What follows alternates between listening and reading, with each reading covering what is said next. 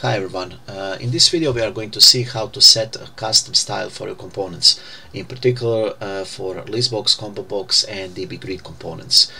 So for example, let's say that I have a ListBox 1 which contains these items: clock, calculator, calendar, maps and tools, right? And I also have image list here that contains images for those items.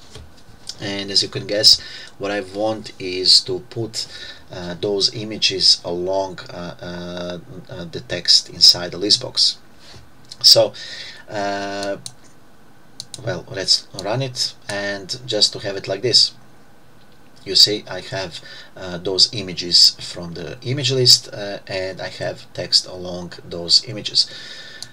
In order to do that, you need to set the style of this list box to OnDraw. So by default it's standard, but if you leave it as standard, nothing is going to happen. You will have a standard, meaning just text, right? But if you set it to OnDraw, then you have an ability to define OnDraw Item event, which pretty much defines how image list item is drawn.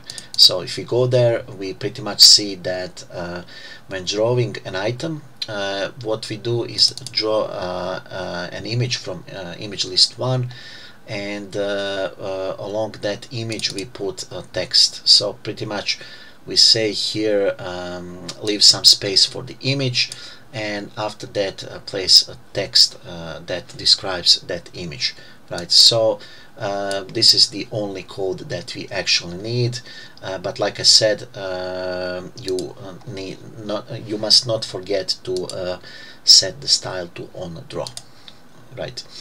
Okay, in the second case we have 5 items, and if we run the application we see that odd items are colored in blue, and even items are colored in red. And again, it's the same procedure. You need to set style to OnDraw and go to events and say OnDraw Item, and it's very simple. I just check if it's an odd or even item, and then font color is set to red or blue, and that's pretty much it, and I get this result, right? But in third case and fourth case we have here ListBox 3 and ComboBox 1. I'm going to add fonts, and when I click this button here, I'm going to let me see. I'm going to execute this code, and this code will add all my system fonts inside ListBox 3 and ComboBox 1 here and here. So let's click this, and as you can see, I've added all the fonts. But it's not just that I added the fonts, but I also changed the font of each item so it matches that font that it's described here. So as you can see, each of the item has a specific font, meaning the font that is which name is actually described in the item. So this is for ListBox, and this is for ComboBox. But for ComboBox we have also set here again that we want odd items in blue and even items in red. Okay, so pretty much you can combine those things, right? And in the last case we have DBGrid, and we are going to add some random records here. And as you can see, here we have odd records that are in green, and even records that are in white, right? So it's colored by the row.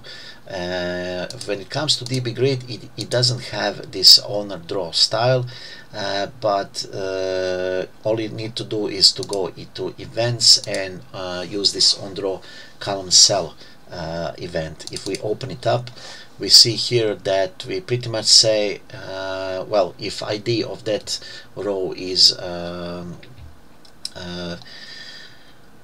even, then it's green. Excuse me, if it's not even, if it's odd, then it's green, and well, if it's even, then it's by default white. So if it's odd, then it's green, and if it's even, then by default it's white. But also I can color it by the column as well.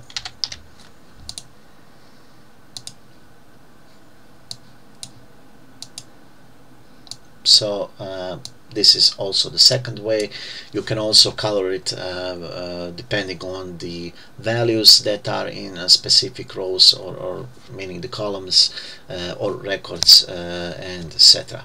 So as you can see, this is not too hard to implement, but can be useful, especially in the case of DBGrid, if you show many data, and also, like I said, it can be useful also in a ListBox itself, especially if you want to add images inside a ListBox component. Well, thanks for watching, and like always, see you soon.